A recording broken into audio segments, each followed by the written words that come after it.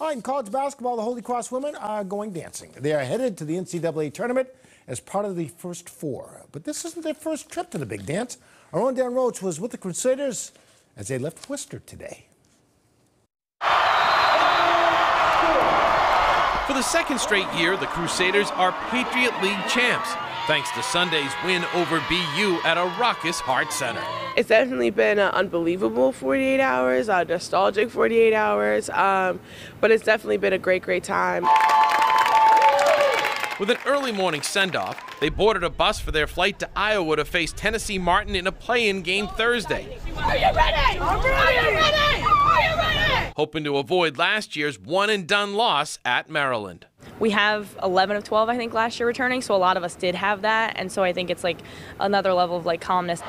The Crusaders are focused on Thursday, but they're also aware that if they win, next up would be Caitlin Clark in Iowa on national TV Saturday. She's incredible, you know, and I think just to be able to watch her, to see how I have young daughters that have watched more of, I joke Charlotte probably has a better scouting report than I'm going to have on her. She's the face of college basketball, men's and women's right now. It's huge, and I think as a female basketball player, I just have so much respect for her and what she's done for the sport. When they talk about Caitlin Clark, they talk about a once-in-a-generation type of player. Well, years ago here on the campus of Holy Cross, they had that same type of player.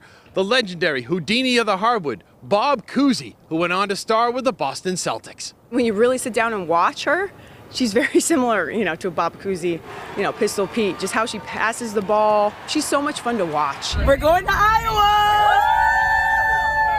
And here's hoping come Saturday, Holy Cross isn't watching and actually playing against her in Iowa.